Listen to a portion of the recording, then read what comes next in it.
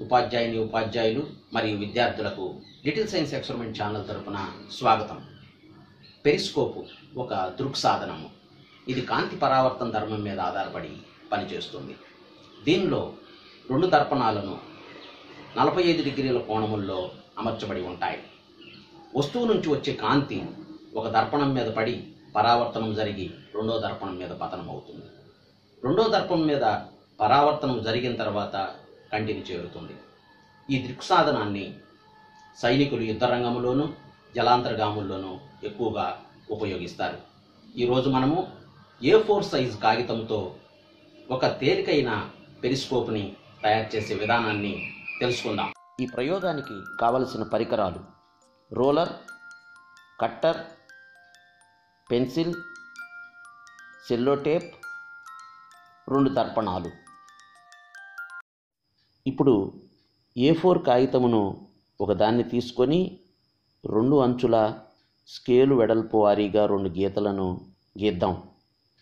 ఆ గీతల మీద 42 మిల్లీమీటర్లు వెడల్పు ఉండే విధంగా బిందువులను గుర్తిద్దాం. ఆ బిందువులను కలుపుతూ రేఖలు గీద్దాం. ఈ కాగితమును 5 సమాన భాగాలుగా చేద్దాం.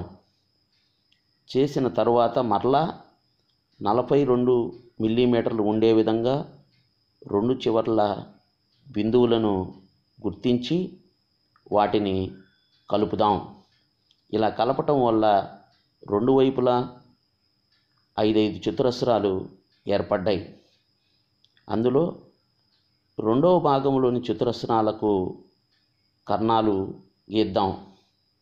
మధ్య భాగములో ఒకవైపున ఒక చతురస్రాన్ని గీద్దాం. రెండో వైపున 2 చివర్ల 2 చతురస్రాలను గీద్దాం. గీసిన తరువాత కట్టర్ సహాయంతో కర్ణాలను కత్తిరిద్దాం.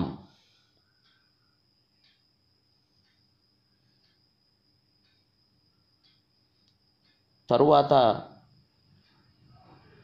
చతురస్ర అంతర్భాగాల్లో గీసిన చతురస్రాలను కట్టర్ సహాయంతో కత్తిరిద్దాం.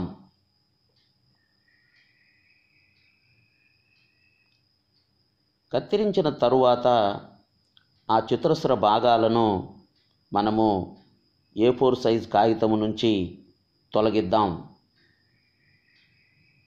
ఇప్పుడు పొడవు అంచున కాగితమును జాగ్రత్తగా మడతలు పెడదాం.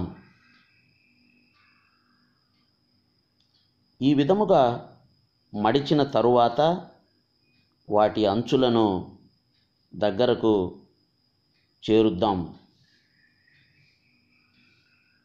తరువాత సెల్లో టేపు సహాయంతో పేపర్ అంచులను జాగ్రత్తగా అంటిద్దాం.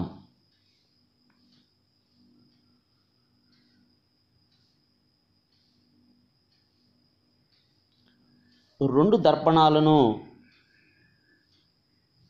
2 చివర్ల కత్తిరించిన భాగముల్లోకి అమర్చుదాం.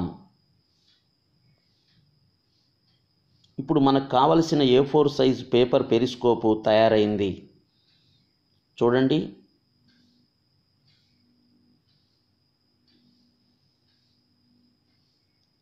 కింద ఉన్న చతురస్రము ద్వారా మనము చూడటానికి ప్రయత్నం చేస్తాం. పైది వస్తువును చూడటానికి ప్రయత్నం చేస్తాం. చూడండి, మనం ఒకసారి అందులో నుంచి చూద్దాం.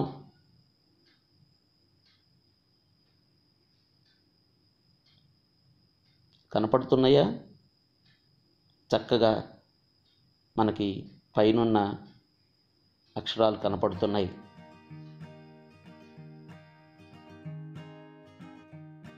మీరు ఈ వీడియోను చూసి బాగా ఆనందించి ఉంటారనుకుంటున్నాను. ధన్యవాదాలు. మీకు ఈ వీడియో నచ్చినట్లయితే మిత్రులకు షేర్ చేయండి. ఛానల్కు సబ్స్క్రైబ్ అవ్వండి.